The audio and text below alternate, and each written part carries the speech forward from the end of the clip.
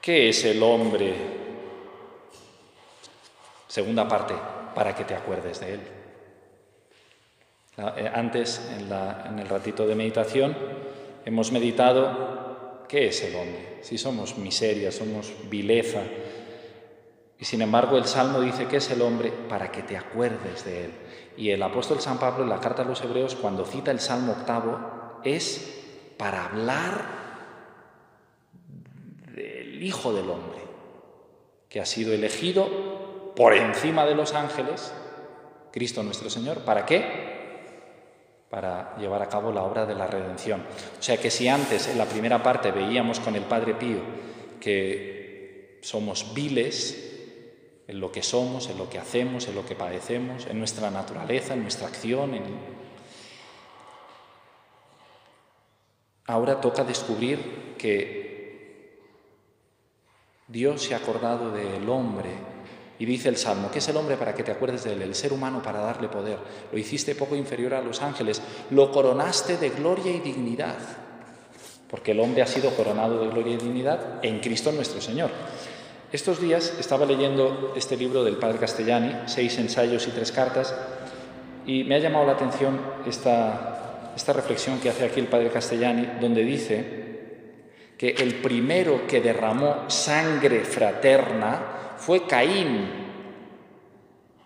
el cual empezó por disgustar a Dios en el sacrificio, es decir, en el acto latréutico, que es el acto propio de la virtud de la religión. Adán y Eva y sus hijos y sus descendientes eran bien conscientes que eran criaturas, que tenían que rendir culto al Creador, a Dios, y por lo tanto adorarle. Acto latréutico hace referencia a la adoración. ¿Y cómo adoraban a Dios? Ofreciéndole sacrificios, diciéndole, Señor, tú eres el ser omnipotente, yo dependo de ti. Y una manera de rendir culto es este acto de adoración, que es el acto más importante de la virtud de la religión. Ya saben ustedes que la virtud de la religión, que es esa virtud que nos une con Dios en lo que se refiere al culto que le debemos, pues puede haber una oración, puede haber una limosna, un ayuno, pero lo más importante es el sacrificio, que es el acto por el cual yo reconozco que Dios es Dios y que yo soy criatura. Pues dice, el primero que derramó sangre fraterna fue Caín, el cual, pongan atención todos, empezó por disgustar a Dios en el sacrificio, es decir, en el acto latréutico, que es el acto propio de la virtud de la religión. No dice la Biblia por qué ofendía a Dios Caín en su sacrificio. No lo dice. Muchas veces nosotros, porque le daba los peores frutos, le daba del rebaño las peores aves. No lo dice la Biblia, pero expresa claramente que Dios no le aceptaba sus actos religiosos. Estaba Dios disgustado con el sacrificio de Caín. De ahí vino en Caín la envidia y después el homicidio. Así pasa también en la historia profana. Cuando los pueblos eliminan en su alma a Dios, comienzan a odiarse a muerte entre sí los hermanos. Cuando nos olvidamos de que es nuestro Padre y nuestro Creador, empezamos a tratarnos como si fuéramos no hermanos sino enemigos. ¿Y por qué digo esto? Porque ¿qué es el hombre? Para que te acuerdes de él. Nosotros que somos viles, lo hemos meditado antes. Sin embargo, Dios nos llama a colaborar en la redención.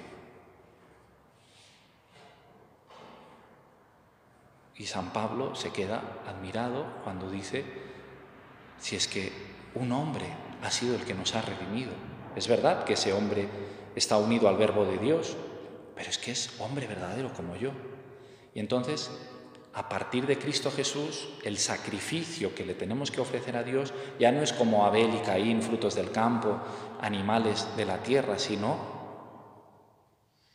ofrecerle a Dios el único sacrificio que le puede complacerle. ¿Y cuál es ese sacrificio?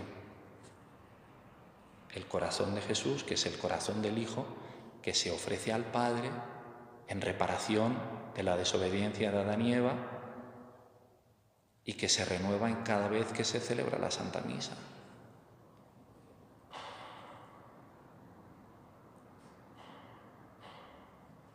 Entonces, no seamos ni pesimistas ni optimistas, seamos cristianos de esperanza. Yo soy una persona vil, miserable, mis pecados lo demuestran, mi constitución lo demuestra, mis penas, mis enfermedades, mis cruces, todos mis achaques, eso lo demuestra, soy un hombre vil, pero Dios me ha llamado a colaborar con Él, uniéndome al sacrificio redentor que se actualiza en la Santa Misa. Y entonces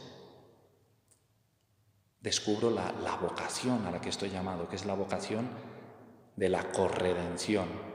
Estoy llamado a, junto con Cristo, salvar a mis hermanos rindiendo culto a Dios Padre. Lo dice Castellani. Todo empezó porque Caín no supo ofrecer bien el sacrificio y de ahí acabó matando a su hermano.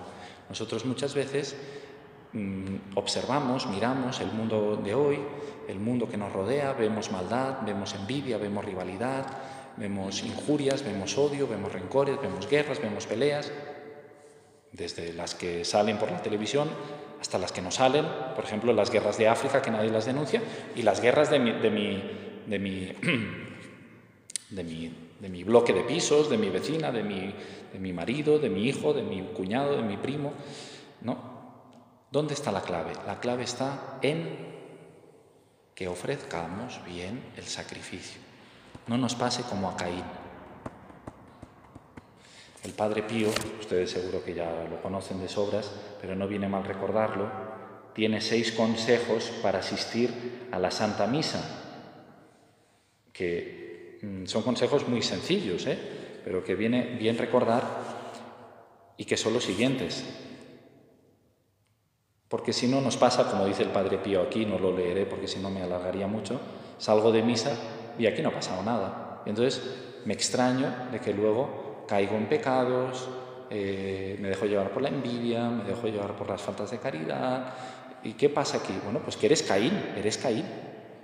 Acabas en eso porque Dios no ha aceptado tu sacrificio porque vas a misa sin saber a lo que vas, sin de verdad ofrecer con Cristo al Padre tu vida para que sirva para la redención de los hombres.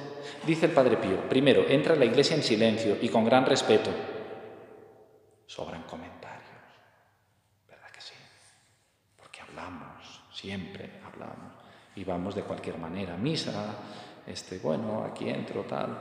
Bueno, ya no digo nada de las modas, pero ustedes ya lo saben. Es que hace calor, no pasa nada, hace calor, pero no vengas con un abrigo de piel, pero no puedes venir a la misa de cualquier manera, porque yo no soy el Padre Pío, porque si no les daba aquí, con el látigo a más de una. 2, tome agua bendita y haga la señal de la cruz con mucho cuidado y lentamente. Ay, que no sé qué, el libro lo has cogido, no sé cuánto, la cama, no sé qué. Estás entrando en la casa de Dios. El agua bendita es un sacramento. 3, en cuanto esté ante Dios en el Santísimo Sacramento, haga una genuflexión devotamente. Fíjate que el Padre Pío está diciendo cosas meramente externas, Bueno, entra en silencio, haz la señal de la cruz devotamente, haz la genuflexión bien hecha, pero estas cosas muchas veces. 4, habla con Jesús con abandono filial, da libre curso a tu corazón. Aquí ya nos indica, ya es una orientación más interior. 5, al asistir a la Santa Misa permanece muy compuesto, cuando en pie, cuando arrodillado o sentado, realiza todos los actos religiosos con la mayor devoción. Es que somos Caínes, muchas veces. Venimos a la misa, bueno, más o menos, sí, ya. Y 5 y 6, cuando salgas de la iglesia, sea usted como todo seguidor del Nazareno debería ser. Como todo seguidor del Nazareno debería ser. Bueno, esta es la consecuencia. Si vivo mi misa y si no la vivo, seré un Caín. Padre, ¿qué significa vivir la misa? San Manuel González, el obispo de los Agrarios Abandonados, decía: haz de tu vida una misa. Es decir, lo que se vive en la misa, que es el sacrificio redentor al cual yo me uno a través de María al corazón de Jesús en ofrenda al Padre, eso es lo que tiene que ser continuamente mi misa, mi vida, una misa.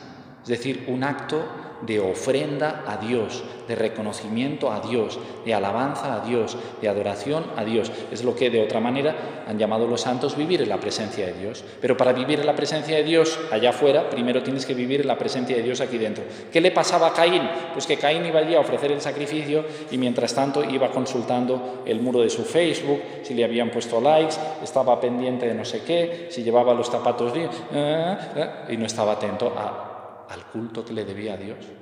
Y por no ofrecer bien el sacrificio acabó siendo un asesino, un homicida de su hermano.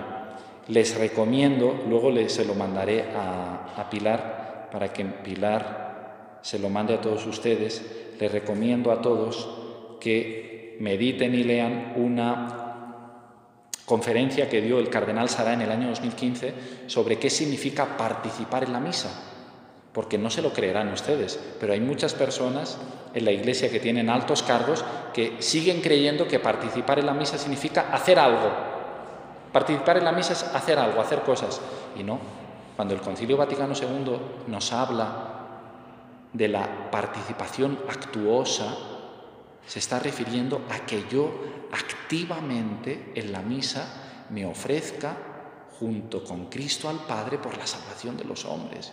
Yo no estoy en la misa como un mueble.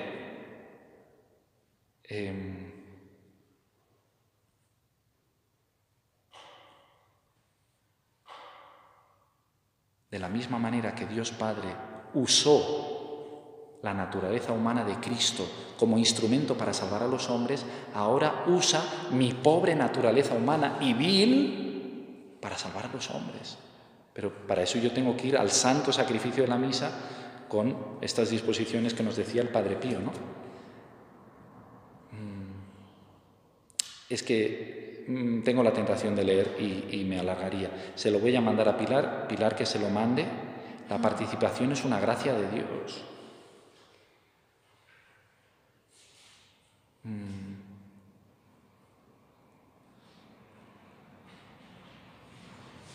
La participación litúrgica debe entenderse como una gracia de Cristo que asocia siempre a su amadísima esposa, la Iglesia, que somos nosotros, para la salvación del mundo. ¿Cómo se va a salvar el mundo si estamos pecando continuamente? Entonces, Dios necesita víctimas, es decir, otros Cristos que vayan a la misa, se unan con Cristo en el altar y le digan: Señor, por tantos pecados que se cometen en el mundo, tantas espaldas que te ofrecen los hombres con su pecado, yo estoy aquí para decirte que sí, que te amo, que te adoro, que tú eres mi Dios. Bueno, y va explicando aquí todo esto y va explicando también el peligro en el que se ha caído muchas veces pensando que participar en la misa es hacer algo, ¿no? Tengo que actuar, tengo que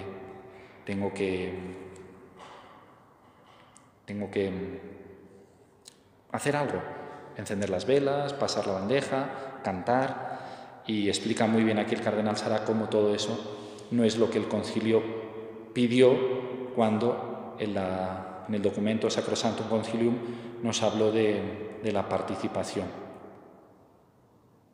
Bueno, pues que nos vayamos a casa con este convencimiento de que a pesar de que somos viles y miserables, el Señor nos ha llenado de gloria y dignidad porque nos ha permitido participar en el sacrificio de Cristo en cada Santa Misa para que seamos cooperadores de su redención. ¿Cómo vivo yo mi misa?